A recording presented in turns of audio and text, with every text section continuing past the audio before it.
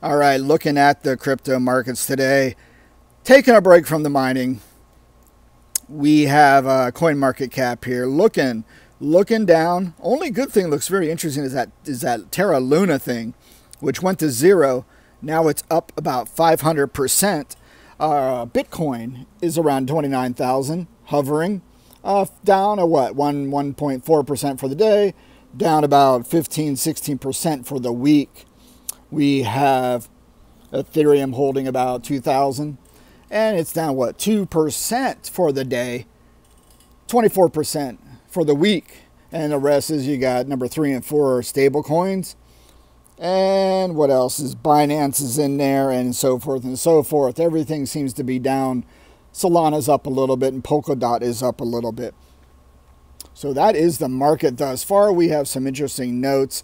Let's see, up in the newly added, there's a couple new ones, but look on the trending, guys. We have Terra Luna up 500% from going down to zero like a couple days ago. So who knows what's going on with this thing?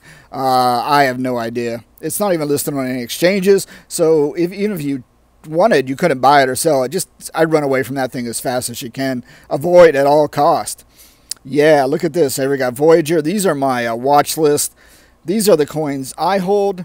Everything's down. I love it. I love red, baby. Red means buying opportunity. I don't know. What do you think? You can never time the market. Time in the market, obviously, is better than trying to time it. That old saying holds true. And if you can stake these damn coins, I would stake them if you can. Get some interest out of them while you're holding them. And here we have the coin 360. Again, 29,695 for Bitcoin. Ethereum at a whopping 2,000. I am mining Ethereum. I know we're going to talk about mining. I'm mining Ethereum until I can't mine it no more, and then I'm getting paid out in Bitcoin.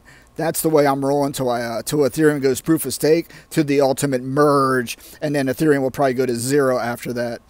Here is the Ethereum mining profitability, way down, 0.00002. You can see the drop right there. Anyway, bear market, not financial advice. Do your own research. Have fun. It's a hobby. Maybe you'll make some money. Maybe you won't. All right, I'm out, guys.